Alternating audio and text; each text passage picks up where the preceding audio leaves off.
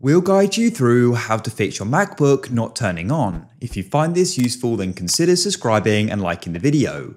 This can be super stressful, so let's get in some fixes. My MacBook is open, but it's not turning on.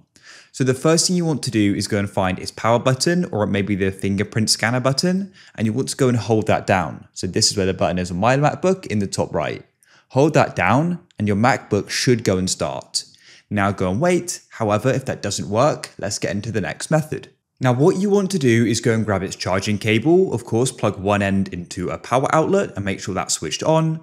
And then you want to go and grab the other end, which I've got here. And what we're going to do is go and plug this into the Mac as you usually would, as your Mac may have just run out of charge. So all you want to do is go and plug it in like so. It should shortly light up. Now your MacBook may automatically boot up like so. If it does, then great, that's going to have gone and fixed your problem. However, after you've got and plugged it in, you may then need to go and hold on the power button again, as we did in the first method.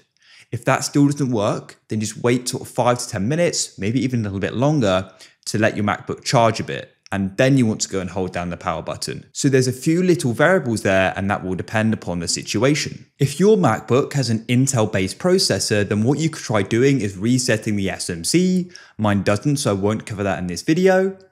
However, if you're finding that your MacBook is sort of booting up to a blank screen as such, what you want to do is first of all shut it down again by holding down the power button or the fingerprint button.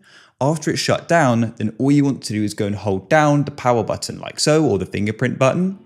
It'll go and start up, but you continue to hold it. Do not release. Continue holding for startup options. Once it says loading, release. In here, click on options and click on continue. Select your user and click on next, and you can sign in. Then what you can do is click on disk utility and click on continue. Select your drive and you can go and click on first aid. And then what you can do is run first aid on this and it'll hopefully go and fix your problem. If you guys found this useful, then please leave a like.